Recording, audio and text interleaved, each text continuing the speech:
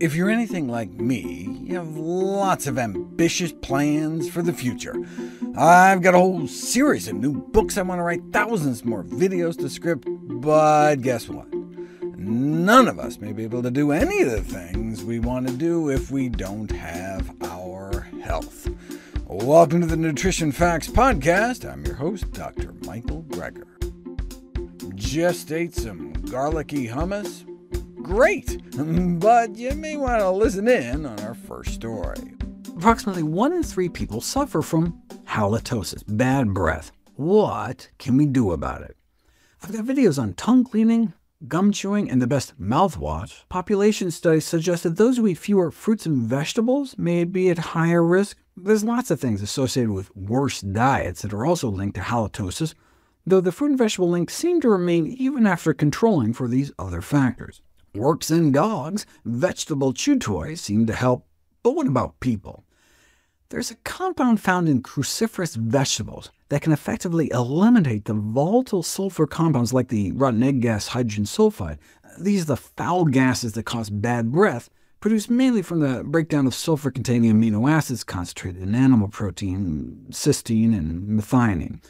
The cruciferous compound gloms onto the sulfur compound and prevents it from going gaseous, whereas peppermint, spearmint, wintergreen, and many of the flavors in breath mints and chewing gum didn't actually treat the cause and just kind of have a masking effect, whereas something like broccoli chewing gum might help, at least temporarily, but why not just eat broccoli instead?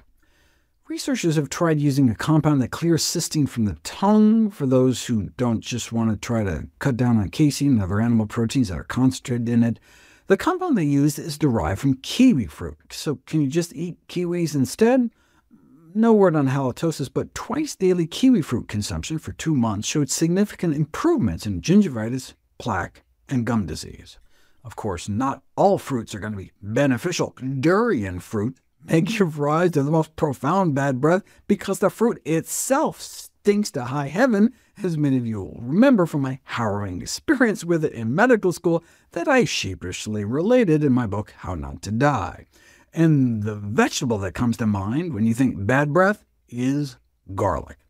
Is there anything you can do to deodorize garlic breath using different kinds of foods? Well, you don't know until you put it to the test. After giving people some garlic, they tried whey protein, lemon juice, green tea, chlorophyll, 7-Up soda, a raw pink lady apple, a cooked apple, parsley, spinach, and mint leaves. Anyone want to take a guess as to which worked best? Parsley, spinach, and mint treatments were effective in the deodorization of garlic breath stinky compounds.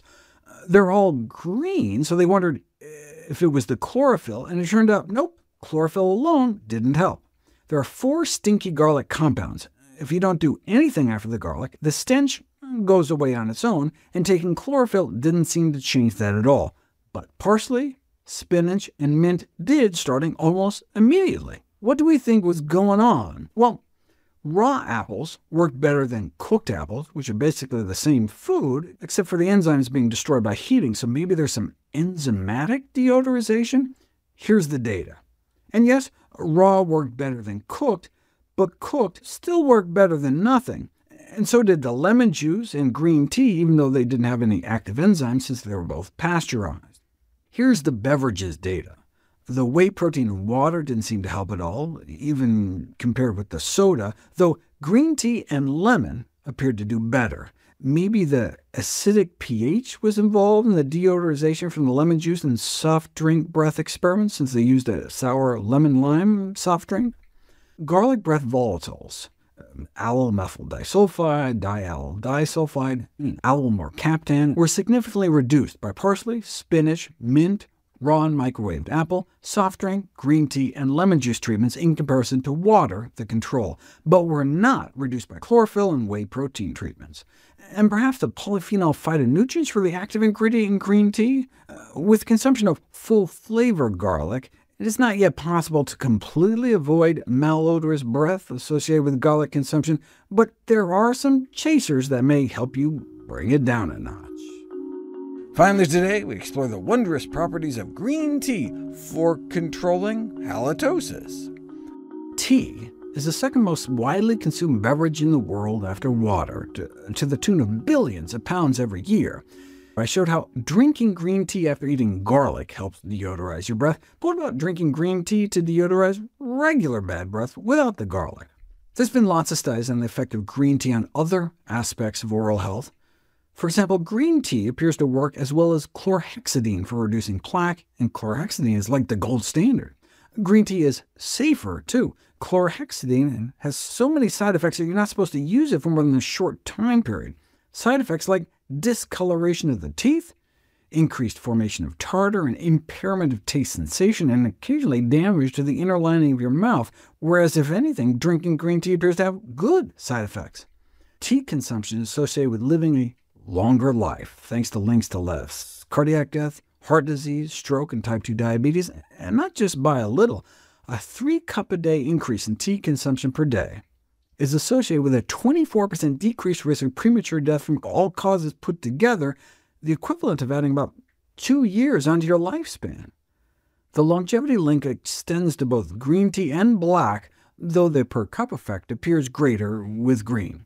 If you compare the antimicrobial efficacy of green tea and chlorhexidine mouth rinses against the bacteria associated with tooth decay in children with severe early childhood cavities, this study found that a green tea mouth rinse was superior to chlorhexidine, but this study found the opposite.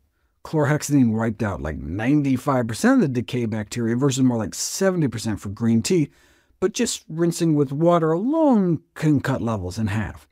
So in terms of protecting teeth, the effectiveness of green tea as a mouth rinse agent has not been proven, but what about for bad breath?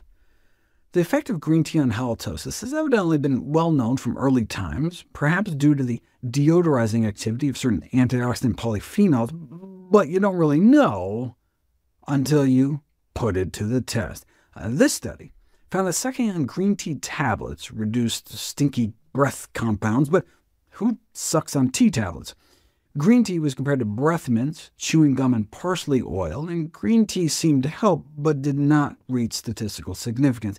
But again, it wasn't drinking or swishing with green tea, but rather some green tea powder sprinkled on people's tongues. This study used actual tea, and found that 1 minute later, swishing with green tea was no better than swishing with water. OK, but what about chronic use over time? This is the study I've been looking for. A randomized, double-blind, placebo-controlled trial in which people rinsed their mouths twice a day for a month with a green tea mouthwash or a similar-looking, tasting placebo mouthwash. And at the end of the month, the stinky bad breath compounds were reduced nearly 40% in the green tea group versus closer to only 10% in the placebo group. Bottom line, a systematic review on the effect of the tea plant on decreasing the level of halitosis concluded that green tea mouthwash can indeed reduce bad breath, though they don't feel the evidence is sufficiently robust for dentists to start recommending it on its own due to lack of enough randomized clinical studies. But green tea mouthwash can be a good treatment of choice beside other halitosis treatments like tongue scraping to achieve better clinical results. We would love it if you could share with us your stories about reinventing your health through evidence-based nutrition. Go to NutritionFacts.org/testimonials. We may be able to share it on social media to help inspire others. If you want to see any graphs, charts, graphics, images, and studies mentioned here, please go to the Nutrition Facts podcast landing page. There you'll find all the detailed information you need, plus links to all the sources we cite for each of these topics. My latest book, How Not to Age, has been out for about half a year now. Check it out from your local public library. And of course, all the proceeds I receive from the sales of all my books goes directly to charity. NutritionFacts.org is a non-profit science-based public service where you can sign up for free daily updates on the latest in nutrition research with bite-sized videos and articles. Everything on the website is free. There are no ads, no corporate sponsorships, no kickbacks, strictly non-commercial. I'm not selling anything. I just put it up as a public service, as a labor of love, as a tribute to my grandmother, whose own life was saved with evidence-based nutrition.